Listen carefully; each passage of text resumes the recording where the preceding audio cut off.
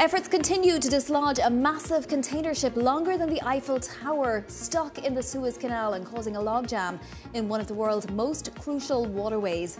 A salvage team is due to arrive in Egypt on Thursday to dislodge the Ever Given after work was earlier suspended. The Suez Canal Authority hasn't indicated when traffic may resume. About 12% of global trade goes through the waterway.